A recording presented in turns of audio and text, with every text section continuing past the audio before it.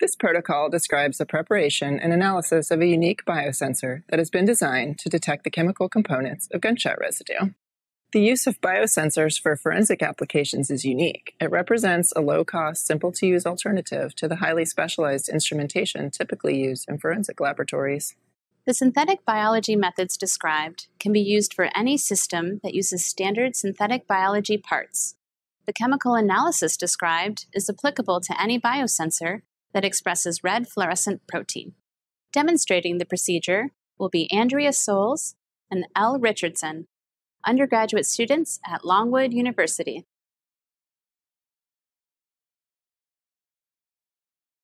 To begin this procedure, add 10 microliters of the previously isolated J160 plasmid DNA to a microcentrifuge tube.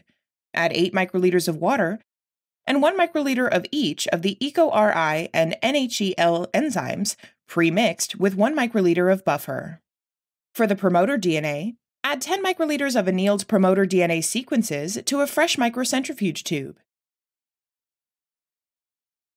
Add 8 microliters of water and 1 microliter of each of the EcoRI and NHEL enzymes pre-mixed with 1 microliter of buffer.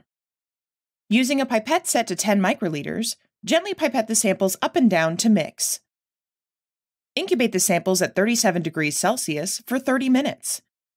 Then, heat and activate the enzymes at 80 degrees Celsius for 5 minutes. Store the digested DNA in a freezer until ready to proceed.